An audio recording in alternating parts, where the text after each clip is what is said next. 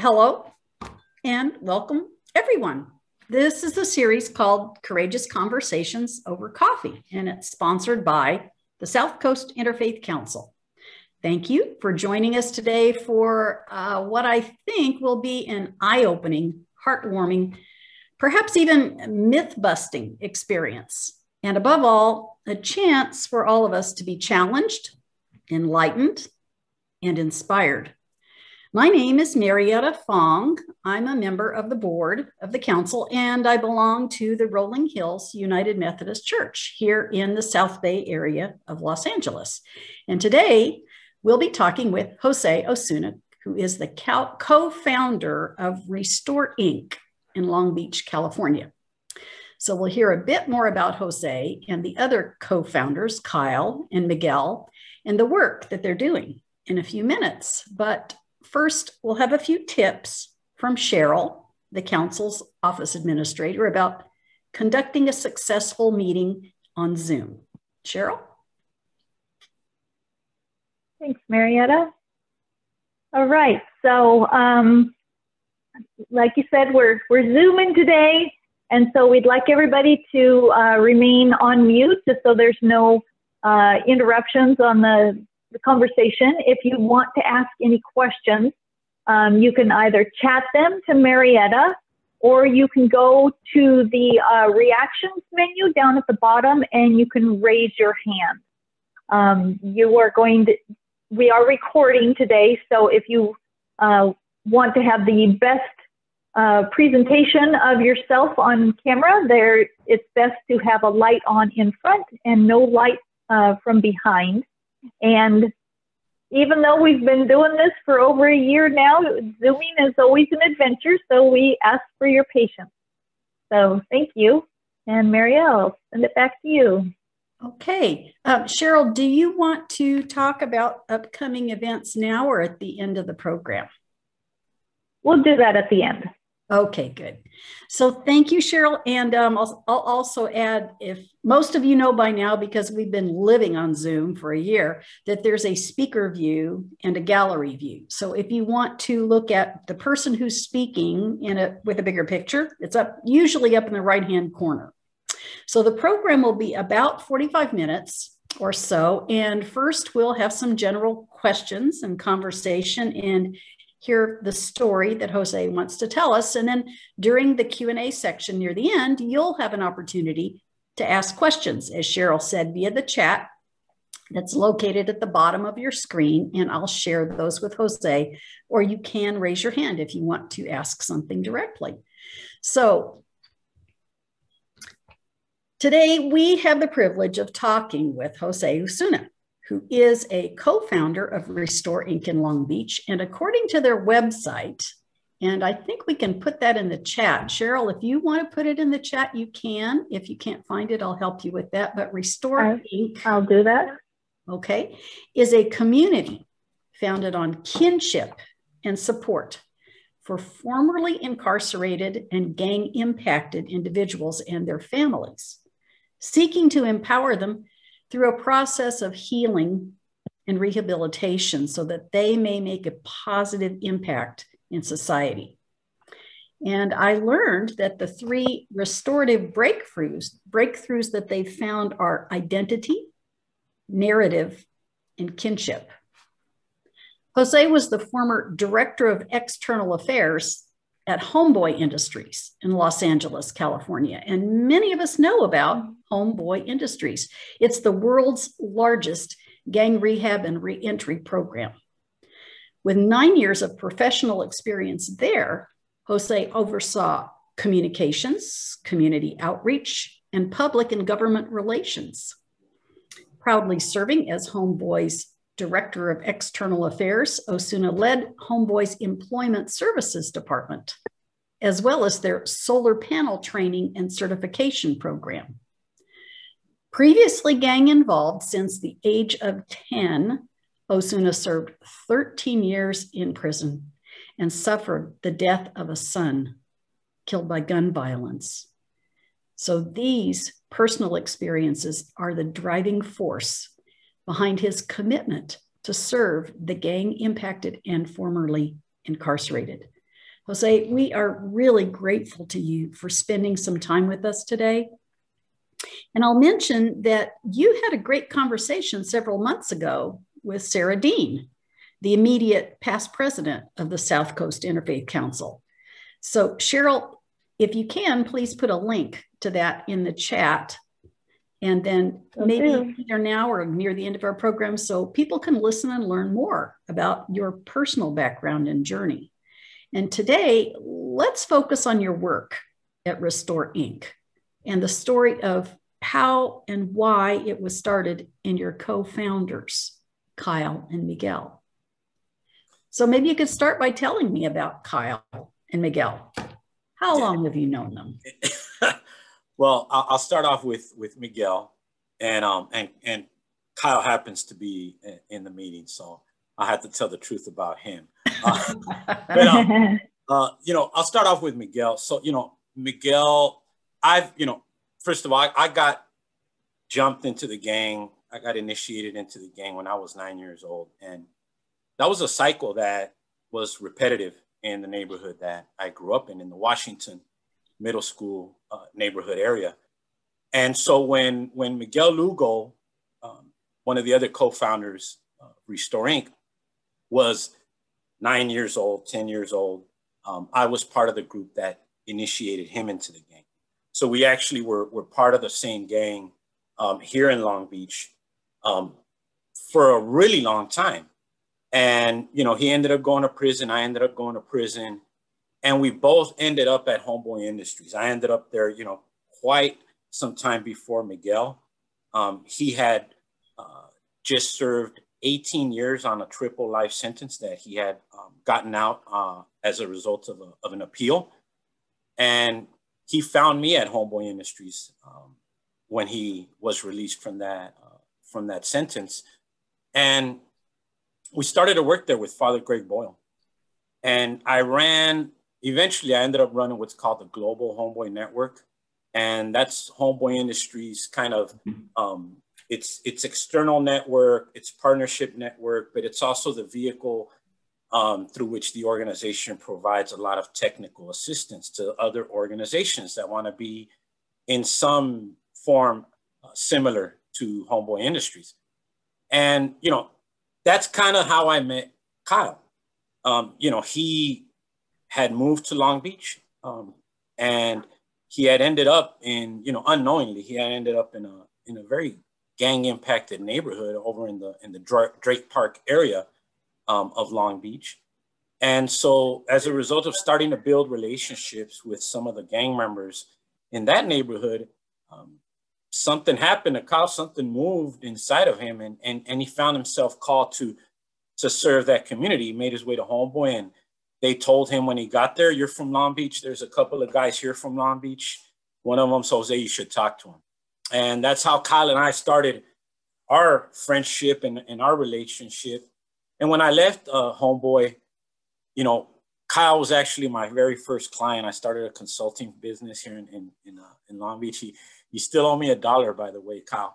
And he told me, I want you to help me start something here in Long Beach. And so, I put on the consultant hat and I did that. And I think we got about as far as we were going to get with me as a consultant. And somewhere along the line, Kyle saw in me, a partner. And so he asked me to join him in the work and in building out the idea that he had in his mind. And I agreed with one caveat, which was I wanted to include Miguel. And that came after a conversation with Miguel where he told me, that's really something that I'm very passionate about. I really wanted to give back to the community, being Long Beach, that I came from and that I really hurt in many ways. And so it's kind of messed up if you and Kyle do this and don't include me, because then, what chance do I have in really doing anything? And so I went to Kyle and he said, sure, why not? He knew he was going to get outvoted on every vote we would ever have to do, but he was willing to take that ride with us. And we've been on a journey now. We've been on a journey for a few years where This idea has started to gel and become something real for us in a very small way, you know, but it's really is about more than forming an organization. It's really about building a community, which is why we call ourselves. We don't believe in seeing the folks that we get to work with as clients. You know, I'll refer to folks sometimes as participants, but really they're community members, you know, and they're part of a community that we're really trying to embrace and bring to the rest of the community. And so that's the way I look at the folks that we get to work with and serve in some kind of way. You know, which, like I said, is minimal right now, because we're a very young organization, and the whole nonprofit world is very fickle, and we're taking our time. We want to do things right, and we want to understand that we have limitations too. But that's the answer to your question. How things came together for Kyle and Miguel. Miguel's still at Homeboy Industries. He's the head of their security over there, and so, you know, he's the one that's leading our speaking circles. But yeah, that's kind of how we ended up on this crazy ride that we're on right now. Wow. So you talked about community, and you talked about starting small. So let me just ask you, approximately how many people are in what you consider to be your community? And then I'm guessing that it might have some ripple effects.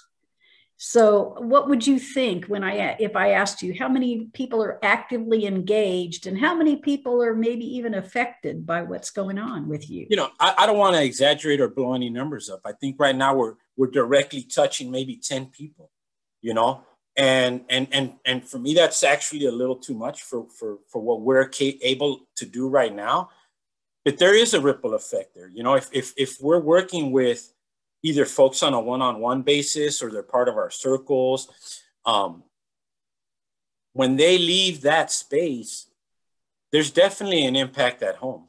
You know, there's definitely an impact on what that person is going to do back in their part of the community. And so that's one of our real hopes, is that, and that's happened, that they go and talk about the experience of being seen, because that's really I think the place that we come from is our faith, you know, and we're all men of faith. You know, we have different practices, and we follow different paths of spirituality.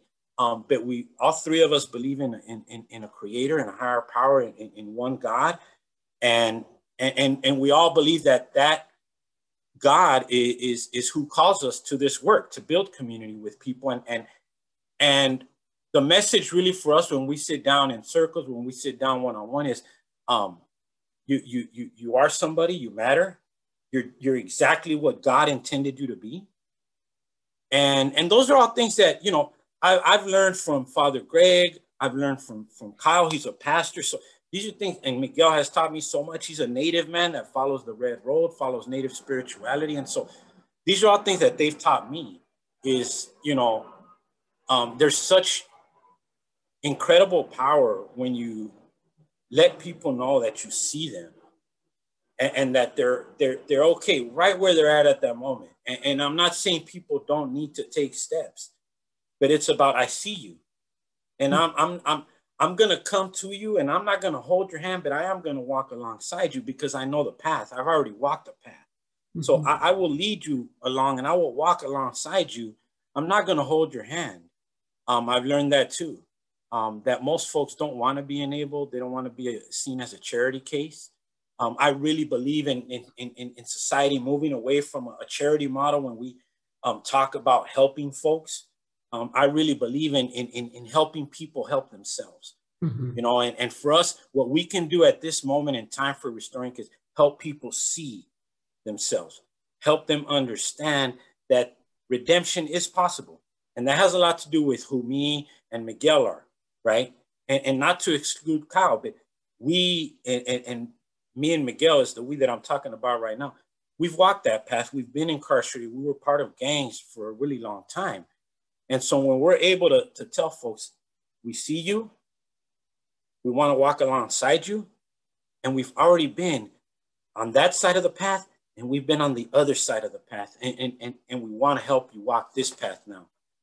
So you talked about those. I'm sorry to interrupt. You No, talked about the speaking circles, and I have a feeling that that's really central to what you're doing. So can you tell me what they are and how they work and why that's tied up in this whole identity, narrative, and kinship? Right. So, the speaking circles for us really come from a place of native practices. And by native and indigenous, I don't mean just here in the Americas. Circles have been a part of humanity since, I believe, the beginning of time. People have been gathering around fires since they could, right? And there's power in something that I believe has happened over the millennia.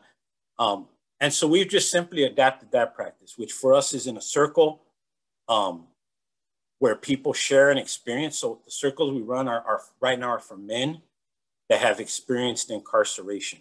That's the caveat. You got to have experienced incarceration. You got to be a man. And really, it's a space where we can talk about things that we can't talk about in any other space, in a way that we can't talk about in any other space. And so we're talking about some men that were incarcerated for 30 years and have been out 6 months. We're talking about some men that have been out 10 years and were incarcerated for 10 years. All types of different levels of kind of timelines there.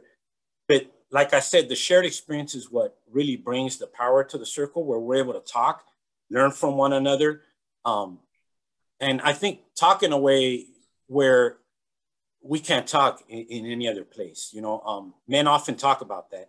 They will say in the circles, I can't have these kind of conversations at work. Nobody knows I was incarcerated. We got some professional men on there, and they say, but I need a space where I can talk about some of the things that still trigger me, some of the things that, I still remember, some of the things that I'm still traumatized by that I experienced in prison, that I experienced as a result of violence that I committed or violence that was committed against me. And so we're able to talk about that in those spaces and build that community that Restoring is really about. A lot of things happen in that space that for me wouldn't happen in any other space. It's very healing for me. I don't lead the circles, Miguel does. I'm really just another participant when I do attend the circle. For me, I have to wear a lot of different hats in the community. I got a bunch of professional hats, but I'm still a guy that spent 13 years of his life incarcerated. Mm-hmm. I'm still a guy that resorted to violence for a lot of his life. I'm still a guy that was dealt a lot of violence throughout a lot of his life. And a lot of that stuff is still with me. I still need to be able to talk to other people that have gone through similar experiences to continue my healing process, because I'm still healing. Just because I spent 10 years at Homeboy Industries and I've done a bunch of professional work, I've been, to the White House a bunch of times, all this different stuff doesn't mean that I'm healed. It just means that I'm in a process of healing. And I believe that that's continuous. I can't even imagine, things that happen to a 9-year-old or a 10-year-old ever being out of your existence, out of your mind, out of your soul, out of your life. But let me ask you, can you tell us more about what those three letters mean? The words identity, narrative, and kinship, those are words, but what do they really mean to you and the people in your community? Identity, narrative, and kinship.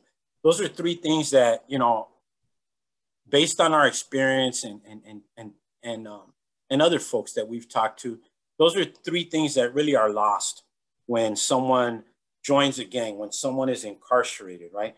You lose your identity. You lose who you really are. As a 9-year-old child that got jumped into a gang at 9 years old, I lost my identity as a 9-year-old. I became a gang member at 9 years old. I lost that identity of a child. I wasn't a child anymore. I was a gang member that happened to be 9 years old, that did many, many things at the age of 9, at the age of 10, at the age of 11, that were totally against the story that my creator had written for me. right? I deviated from that story. I lost it. So we believe that the first thing people need to reclaim, to restore, is their own story, you know, their identity. And alongside that is the narrative that we build and that society builds for us. So I wasn't a child anymore to society. I became this criminal. I became this person that could be demonized. And so that became the narrative for Jose. That became the narrative for Miguel when he got jumped into the gang at 10 years old. He stopped being a child to himself and to society, you know, and when we lose that connection in that way with society, we lose that connection, that sense of kinship, right? And so when we're able to restore someone's identity, when we give them back who they are, when we say, here's a path to where you can find yourself and reclaim who the Creator created you to be, we then allow them to reclaim their story, their narrative. And as a community, we want to help them do that. And that's where the kinship comes in. Because once we establish that connection, then there's no way we can't step into that sacred thing called kinship. Well, I'm guessing too, there's always a bit of a conflict perhaps between what your identity really is and what your narrative really is. I remember in your conversation with Sarah, you mentioned going to the Boys and Girls Clubs and doing other things that, you know, that were totally not necessarily aligned with what a gang member would do and would be encouraged to do in that world. So you had one foot in one world, maybe another foot in another world. And is that the kind of thing that people still experience no matter what stage of life they're in, if they've had some of those experiences? I think there can always be a piece of that. I definitely still feel that. You know, sometimes I feel very conflicted when I walk into a room, when we're able to walk into rooms, you know, especially rooms full of people of power and position and all of those things. There's still a part of me that feels inadequate. There's still a part of me that feels like running back to that guy that I used to be, back to, you know, the gang member, back to all those things. But that's part of the process that's continuous for me, where I just have to look at my own life. You know, the last decade has not been the life of a gang member. The last 10 years have been the life of a productive member of the community, someone that has tried to do everything that they can to make amends to the community that they damaged. And so I have to remind myself all the time of my real story today. Well, I think you could call yourself a success story. I mean, none of us is a finished product until it's all over, but we're all a work in progress. But at this stage of your life, sounds like a success story to me. Do you have others in your community that you could cheer on and give a shout out to and describe for us, perhaps? Absolutely. I you know, what I've done is really been being in the right place at the right time. I've been a very fortunate man. Since I decided to do things right, God has blessed me, right? But I think I'd love to just briefly talk about one of the first people that we got to help a couple of years ago.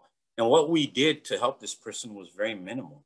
But I want to give them a shout out because it's very relevant to the process of healing for me. You know, when I was a young gang member, one of the big rival gangs that we had was a Samoan gang here in Long Beach. And, you know, one day Miguel called me from Homeboy and he goes, hey, I got this guy here. He's from Long Beach and he just needs to build community. He needs some help. He'll tell you about his situation. And so that's how I met this beautiful man named June. He's a Samoan man and he had just finished serving 18 years, you know, and what June ended up doing was he had gotten married. He didn't end up going out to the Bay Area up north with his wife because when he was released, because his mother was very ill here in Long Beach and he ended up having to take care of her. And this caused him a lot of stress and he wanted to act out. And we sat down and we started to have a few conversations with June.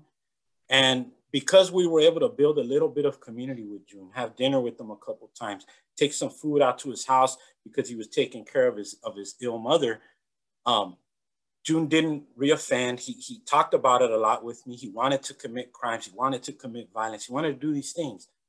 But because there were other folks in us that said, no, we've felt that too, but we haven't done that. He was able to get through that. And then he moved up north. And now he's up there. You know, he has a great job up there with the Department of Water and Power. He's with his wife, he's with his children. And what I want to say about that is, first of all, I'm glad that we were there for June. But what was the success there for me was the fact that these two cultures came together, actually three, because Kyle was part of this, you know. Three cultures came together. People that have very different beliefs came together to help this man. And he took advantage of that support and didn't reoffend. And to a lot of people, that might mean very little, right? Like, wow, that's great. But when we realize that the recidivism rate for people that are released in California is over 65%, you know, those little moments where someone has a choice to make, whether they reoffend or not, are critical.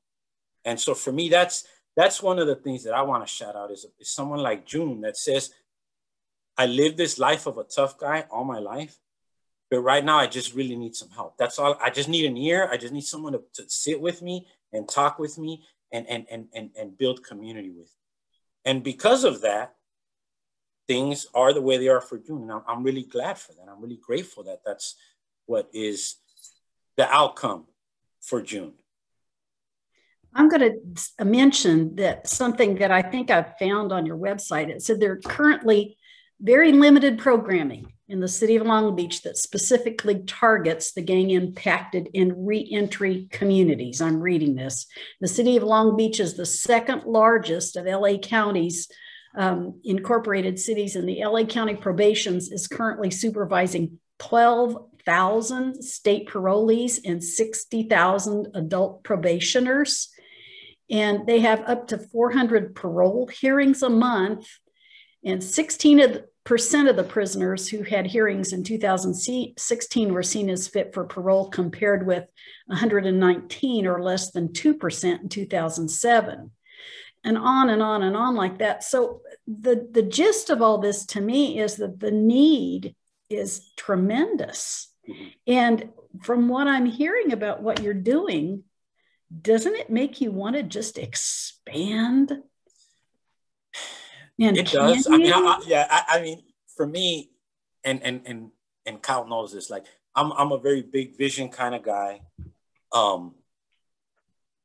But there's a couple of challenges there, right? And I'm a straight shooter. I'm very straight. I've lived in Long Beach for a long time. I've done a lot of different pieces of work here. It's very hard to work with the city. It's very hard to get things funded if you're. We're not a full 501c3, so that has its limitations. We're under a fiscal sponsorship under a Lutheran organization. So that has its limitations. But really, we're just at that space where, for us, it's about building trust, right, with this community that we get to work with. And that takes time. You know, Father Greg started Homeboy Industries, and he had a lot of resistance from the community. He had resistance from gang members. And the only reason that he was able to grow that organization from him working out of the office in the rectory at the church to what it is today, this huge, you know, 20, maybe now going on $30 million a year organization with 400 staff members and all this stuff, is he had to build trust with that community for such a long time. It took him at least 10 years to get to a place where gang members told each other, if you need help and you really want to change, go talk to Father Greg. And so that's really the stage that we're at right now. And that doesn't fit what is out there as far as grants. That doesn't fit what's out there as far as what people want for programming, what people want as far as data, evidence-based programming. I've been part of big orgs, so I know all these things have value, right? But we have intentionally chosen not to pay attention to those things. The way Father Greg didn't pay attention to them at the very beginning. He still hates dealing with data and grants and all of that kind of stuff, right? And I'm starting to understand why. But we're not going to let that stop us from building community, which is our true intention. Sometimes that takes very little effort on our part, just answering a phone call, sitting down with someone at dinner, having a circle in Zoom, or there are things that don't take a lot, but they have a deep impact when they're done right. They have a deep impact when you're able to build trust. So that's why we're really limiting ourselves on saying, yes, we want to grow and we want to serve, 5,000 people a year. No. Well, it sounds like you're doing things that are heart to heart, hand to hand, individual to individual. And that's not something that is, to use a word that's popular nowadays, scalable. Mm-hmm. It's not something that can be put into a diagram and an org chart, and you can check all the boxes for all the funding requirements that you have. So I hear you. I understand. Yeah. I think we're going to open it up to questions in a few minutes, but I do want to ask, how do you find the people who are going to be part of your community? How do you know who to open the door to, who to bring in, and who to say yes to, or who to reach out to? How does that happen? I'm going to give you a very simple answer, and I'll elaborate on it a little bit, but we let God do that work. Right? That's really what I believe. It happens in all kinds of different ways. When Kyle was living in the Drake Park area, all he had to do was stand, outside in his front yard or sit on his porch, and homies, gang members would pass by. And he started to build a relationship with them and tell them, do you want to come to this, prayer session in my house? Do you want to go talk to Jose about some workforce stuff? Really just very grassroots. And who, right? Like who?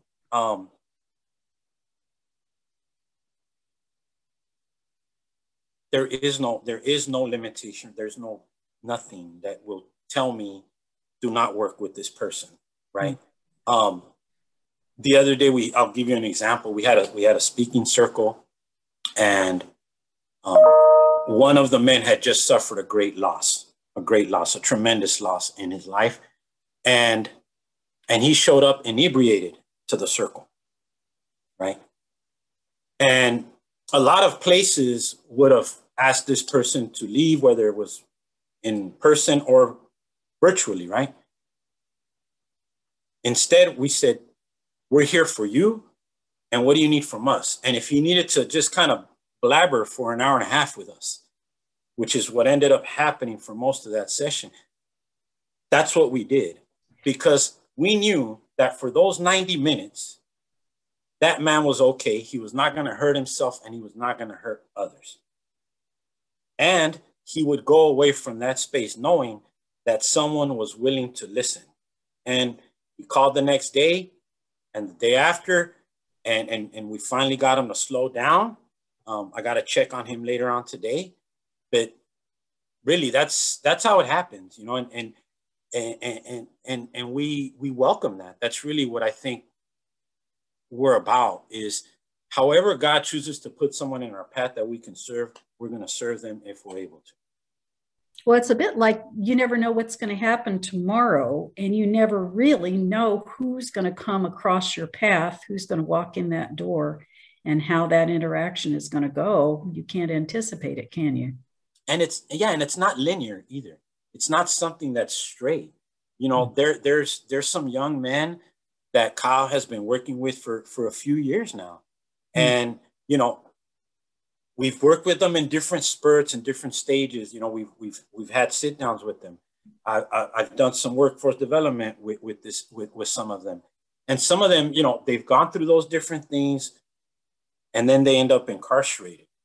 And now we're working with them that way. Kyle is writing them. Kyle is working with their families a little bit, seeing how we can support them, because it's not about, oh, you got locked up, we can't serve you anymore.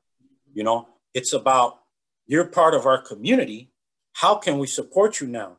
The situation may be different, and the way we support you is going to be different, but we're not going to stop supporting you because you're part of a community. You're not part of a program that has an end or has some outcome that then you graduate from. No, this is just about building community, supporting people, seeing them for who they are, and really helping them become the best version of themselves. So there's no application form and no exit interview, right? Not yet, not yet. And I hope there never is, honestly. I hope there never is. Right, right. Okay, one last question from me, and then I'm going to open it up to the rest of the crew here. What are some of the greatest, and this is a wide open-ended question, so you can throw whatever you want to in there. What are some of the greatest challenges that you face at Restore Inc. with this endeavor? I think a couple of big challenges. So I think first and foremost is the narrative that has been, established around gang members, around people that have experienced incarceration, getting, people in positions of power, getting just, community members to understand that at the end of the day, we're not that different. Mm-hmm. At the end of the day, I do a bunch of different stuff. A few years ago, I did a big training up in Central California for a bunch of members of law enforcement. And, a cop asked me, how can I ever relate to you? And how can you ever relate to me, right? And I answered this question in a very simple way. I asked him, when you get up and you leave your house to come and do your job, as a police officer, do you pray? And he said, yes. I said, what do you pray for? He said, I pray for my family, and I pray that I come home safely to my family. And I told him, every day when I get up in the morning and I do my prayers, I pray for those two same exact things. So already we have something in common. We both live lives through some decisions we've made, whether they're the job that we take or a lifestyle that we ended up living. We both have these lives where our lives are at risk, and we just want to be safe for our families. And that's just in 3 minutes that we had a conversation. I said, imagine if we talked some more, how many different things we would have in common. So getting folks to understand that at the end of the day, did I really make a choice when I was 9 years old and I got jumped into a gang? Was that a real choice? And that's a choice that at 9 years old, unfortunately, I've had to live with it for the rest of my life. Of course, if I could go back to 9-year-old Jose, I would tell him, don't do this. I did a podcast with my daughter the other day, and I told her, what would you tell 9-year-old dad? What would you tell 9-year-old Jose? And she told me a very simple answer. She goes, I'm a mom now, so I know what I would tell you. I would tell you, go home. And so that's what I wish people would understand, that we're not the worst choice we made in our life. That's not who we are. We're not the worst thing we did in our life. That's not who we are. I have to say that a lot of what I'm hearing reminds me so much of the things I've read in Father Greg's books, Tattoos on the Heart, Barking to the Choir, some of those things. It resonates. I'm a good student. I'm a good student of his. Yeah. It's real. It's real. Yeah. Okay. I've got a couple of questions here in the chat. One says, I'm a pastor. I'm retired. I'm a police chaplain. What can a church in Seal Beach do to assist a ministry like yours? What would you say to Don? I would say this. I would, one of the things that I love doing is building community with people, period. And one of the things that Father Greg had me do a lot of when I worked for him was go out to congregations and just tell my story, talk about the work. And that allows people to start to see things a little bit differently, to see people like me a little bit different. So that's one of the things that I think that congregations can do is open the doors, to have a conversation like this, have folks listen, have folks ask questions. Father Greg would often tell me, let people get to know you, Jose, because people rarely demonize who or what they know. they always demonize what they don't know and what they don't understand. So just let people get to know you, because I love you. And if I love you, I think that other people will too, if they really get to know the Jose that I've gotten to. So that's one thing that I would offer. Open the doors and have those conversations, you know. Let people tell their stories. Let people ask questions. And that's a two-way thing, you know. I love to go and ask questions at churches and synagogues and mosques.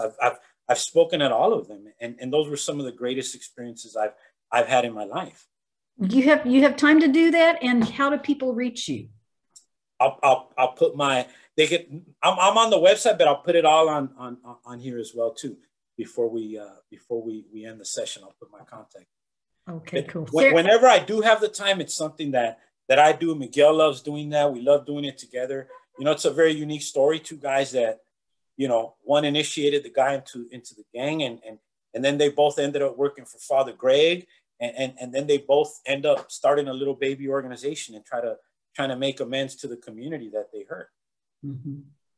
Sarah's got her hand up. Sarah, will you please unmute yourself and ask your question? Good afternoon. Greetings of peace, Marietta and Brother Jose. So good to see you here today. Likewise, sister. I'm like trying to get myself to like boil it down to like one or two questions, but I have so much to ask you about. You used a term earlier, tough guy. And I was wondering if you could talk a little bit about what a tough guy is. What are the implications of that title or what it represents? And then how does a tough guy move towards redemption, whether it's bringing oneself to be right with God and also to repair harm that's been done? You mentioned like returning to Long Beach because you felt that you had, I don't want to put words in your mouth, you said something about causing harm in that town and wanting to come back. How does a tough guy, that it's not easy. If you can talk a little bit about that. Yeah, and I think, you know, I think my definition of a tough guy has evolved, right? I think that's part has been part of my work, has been really helping myself redefine that and helping others redefine that, right? Because a tough guy used to be that guy, that person that was out in the streets, that was consistently fighting, that could do hard prison time, you know, all of those things. And I've learned that that's not a tough guy at all, you know. For me now, I really define a tough guy by someone like June that faces life and all the difficulties without reoffending, without hurting anybody, without hurting themselves. I learned that, you know, the gang life and committing crimes, you know, a lot of that, the community had a lot to do with it. I'm not gonna let the community off the hook. You know, at 9 years old, a lot of things happened to me and other people of color in my community, other poor people of color in my community, that we had no control over, right? But a lot of those choices were very easy choices once I became a grown man. Once there were choices that I could have took the tough decision and not committed a crime. I could have made that tough decision and not hurt somebody that day. And so now I understand that not doing those things is tough. It's hard, but it's what I have to do. And that's kind of the message we try to give the other people that we get to work with is, and there is a certain toughness that you get from having to live the life that we live, right? Take that toughness, redefine it, use it for something positive. That's what my son's murder was. I mean, it was painful. It was painful. It hurt. It still hurts. But it's the driving factor for me. It's the motivator at the end of the day when nothing else works.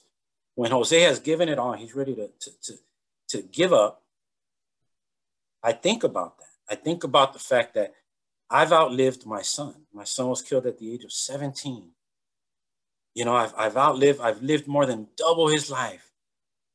And how dishonorable would it be to continue to live the way I lived when he was murdered? For me, that's why I stay strong. And now I say, I'm a tough guy now. I'm a tough guy. you know, because I make a lot of choices that are really hard, but at the end of the day, they're the right choices. But I get a lot of support. That's the other thing. It's easy to make a choice, but we got to be ready. I'll tell you that right now, Sada. I'm glad that when I made a choice to change my life, Father Greg was there. Because if he wasn't, I don't know where I would be today. That's why we try to have things in place, partnerships. If somebody needs things that we can't give, which are a lot, right? We go to other orgs.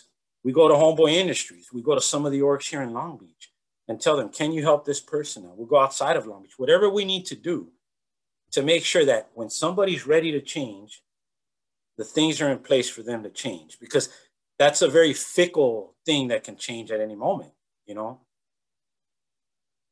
I'm going to ask another question from the chat, unless Rabia wants to just unmute and ask, but it's, do you want to, or shall I read what you put in the chat, Rabia? You can read it. I'm sorry, that's very long. That's okay.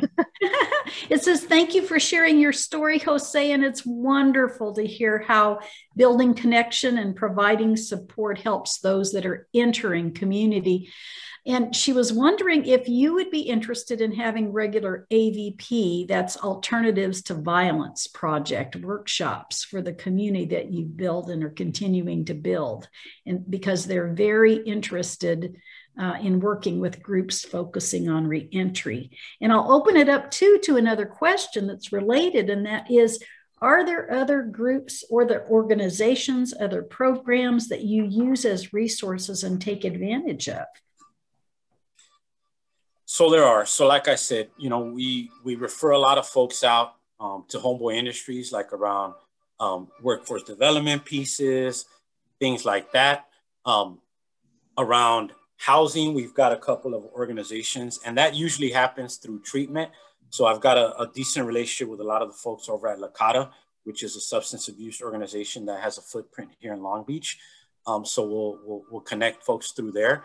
We've also done some work with Centro Cha here in Long Beach around helping transition age youth get into, you know, like job training, workforce development, things like that as well. But Robbie, I'd love to have a deeper conversation with you at some time. Please reach out to me. Sure, I will. Because that's something that we would definitely love to talk about you with. Absolutely. Okay, all right. Jose's been kind enough to put his email in the chat box. So if you have other questions, you want to reach out to him, he's making himself available for you to communicate with him, which is absolutely, that's his style. Sarah, did you say you had another question you wanted to chime in? I've got a couple more, but please go ahead. Sure. I have two more. So one question has been percolating in my head over the last week. I was in a space where folks who represent victims and were understandably talking about justice and healing, and expressing the sentiment that there are some people that are just beyond redemption that should not be returned to community or to public spaces, that there are some people that commit such violent acts that they're not capable of changing their nature or walking away from violence. What are your thoughts on that? Is a person who commits a violent act intrinsically violent? Is that a quality that's permanent and doesn't change and adjust? Or how do you understand that idea or concept?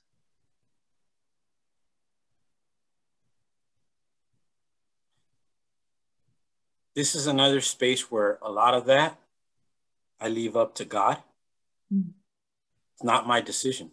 That's my faith tells me that. My faith tells me that I am no one to decide the fate of someone's life, whether that means, capital punishment, whether that means a death sentence through a life sentence where you're never going to be released and you're going to die in prison. Those are the things that we're talking about. I do not believe, and my faith tells me, and I say this because I know I'm in a space with people of faith. My faith tells me that my creator can redeem anybody that seeks it, anybody. and sometimes even those that don't, right? And so I would say that no one is beyond the reach of redemption. And that's coming from a man who arrived at the scene of his son's murder and saw the 2 bullet holes that were put in his head.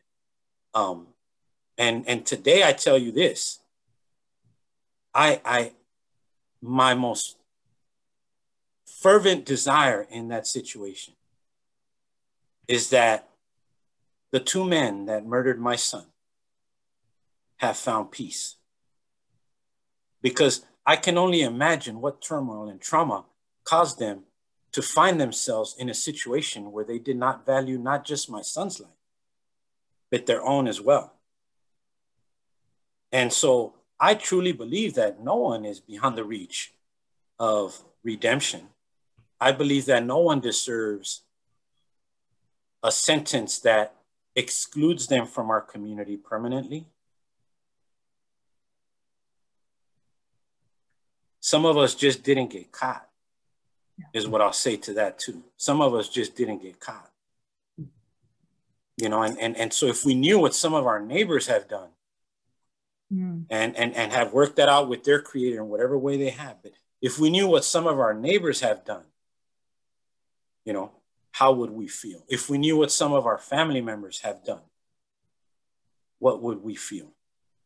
You know, and so that's my response to that, Sarah. I don't believe anyone is beyond that reach. I truly don't. Jose, that brings me to my other question. You described your 9-year-old self and you asked, what did you really have a choice, right? Mm-hmm. Thinking about all the 9-year-olds that are out there right now who are finding themselves at that exact same intersection, what do you think is our responsibility as communities of faith and conscience? What could we be doing so that those 9-year-olds aren't finding themselves with no choices, with no options? I would say there's 2 things that are very important to me in that dynamic. First of all,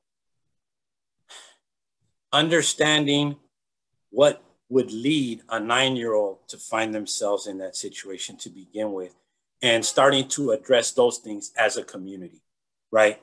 The fact that my mother and my father had to both work 2 jobs when I was 9 years old, right, to make ends meet. And because of that, I was by myself and I made a lot of decisions all by myself, right? Those are the things that we got to look at. Why did those 2 people have to be away from me so much, right? Why did they have to be away from me so much? That doesn't happen in a lot of other communities. The other thing I would say is we got to look at the big picture. And I know that we want to focus on the 9-year-old. And we want to say, like, we got to help the children. We got to help the kids. But see, most of those children have brothers, fathers, mothers, sisters, cousins that are older than them, that are in very similar situations and are much farther along. And if we're going to demonize those folks, right? If we demonize Big Jose and little Jose sees that, he's going to understand. My dad is right. My brother's right. We're not part of them. We're not part of that community. We're right where we belong. And so if we're going to say we want to see little Jose, we have to be willing to see Big Jose too, right? In different ways. And there's different ways to support. But I think that's very interconnected. It's very interwoven. If we want to help out the young people, especially children, we got to look at the big picture, and we got to look at how do we address the needs for this entire community. Because gangs, violence, they're a symptom of a disease. And that's what we have to do. Father Greg would often say, if you don't have the right, if you're not doing the right diagnosis, you're not going to prescribe the right treatment. And so if we don't understand that this is beyond just a family structure thing. Let's remember, I had a mom and a dad, both. I still do. They live next door to me, right? I'll call them over if y'all want, but I still have my mom and dad. That wasn't the reason The reason was they weren't available because they were under-resourced. They had to work 2 jobs each because that's just the way things were in that community. And so I think we got to look at changing the bigger picture while addressing the smaller picture at the same time. Jose, I'm going to ask you one more question because I can't help it. And then I'm going to turn it over to Amelia. But my question is just driving me crazy. What about the women? What about the women who were either in gangs or who were impacted or who have been incarcerated and are being released? I mean, I know they're not going to be part of your men's speaking circles. But is there anyone who's thinking about them and working on ways to give them a voice, a community, a different identity, a different narrative? Absolutely. And that's one of the things that we are exploring as Restoring. You know, here's the deal. We're 3 men, right? And so right now what we're doing is really looking at building relationship with a couple of women that have both the professional experience and the lived experience of being incarcerated or being gang impacted to be the facilitators for the circle. So it's something I'm right there with you, Marietta. It's one of the things that we know is a huge need and we want to do it right. So that's actually one of the things we're in the middle of, is talking to a few women about starting a speaking circle for women. Oh, that warms my heart and gives me hope. Thank you so much. Well, we're kind of at the end of our program, and I want to turn it over to Amelia, if you're available, Amelia, to just kind of wrap it up for us. Tell us a little bit about what's ahead for South Coast Interfaith Council, and if you have any other words for Jose. All right. Thank you so much, Marietta. Brother Jose, thank you so much. It's so clear that you speak from your heart. And this is something that it's not what you do, it's who you are. And so we're so grateful for the inspiration that you are to so many people, you know, and we pray and we continue to pray that your work gets bigger and reaches further people, and that it's something that grows in partnership with so many other organizations as well. So from our heart to yours, thank you so much. And to Pastor Kyle as well, and to, I wrote it down, and Miguel, of course, Miguel. I visited your website, and so I feel like I know these people. And I listened to this. For those of you who haven't listened to this podcast, please do. It's actually available on their website as well. It's beautiful. It really is. So thank you again. And Marietta, thank you as always for hosting us and for that's my little daughter there going crazy in the backyard. So yes, it's past nap time, but I do want to share with some, okay, one second. That's a beautiful sound. Okay. All right, look at all the people. Oh my goodness. Oh my gosh. Cheryl, if I could ask you to share some of the flyers for the upcoming events, I'll talk about that real quick. It's been a long day. Our summer interfaith cafes are starting. 1 second, I'm so sorry. Amelia, do you want us to tell about these upcoming events? We can. Father to the rescue. No, her dad got it. Okay. Yes, I was waiting for him to come in the restroom. So yes, let's refocus. All right. So in the summer months, we have Interfaith Cafes, one of our most successful programs. And last year, obviously, we shifted from being in physical presence to that over Zoom. And so we continue that this year as well and this summer. So we invite you to be a part of that. Our first one being in May, on May 16th. And there's information about that on our website as well. And then I think, Cheryl, you have a few others, 2 others. Okay. Our Religion 101 continues. Again, this is something, it's the 4th Thursday of the evening at 7 p.m. And again, we're on Zoom like we were last year. And coming up on May 27th, we have both Hinduism and Sikhism and interfaith identity. And it's Tahil. He's a really interesting fellow. He identifies himself as both Hindu and Sikh, and he works within the interfaith community. So, and he's a great storyteller. So I hope that you can join us for that as well on the 27th. And I think we have one more, Cheryl, am I right? Oh, yes, there you go. So of course, as all nonprofits, you know, we we essentially survived because of your contributions and your kindness. So if you are able to, we ask you to please, whatever amount that you're able to give, that you donate what you can. You can do so by going on our website, scinterfaith.org, or you can even text help SCIC to 44321, or you could send us a donation in the mail at 525 East 7th Street, Suite 202. So any and all contributions, we're so grateful for that. Other than that, just thank you again for everyone for being a part of this conversation. Jose, Brother Jose, thank you so much again for all that you do and who you are. And Marietta, if there's anything that parting last thoughts that you had, otherwise I think we're good and we'll have a good afternoon. Anything, Marietta? Well, you know, Jose, we're just really, really grateful to you. And I know that this is just the start of more things. People are going to be in touch with you and you're going to be in touch with us.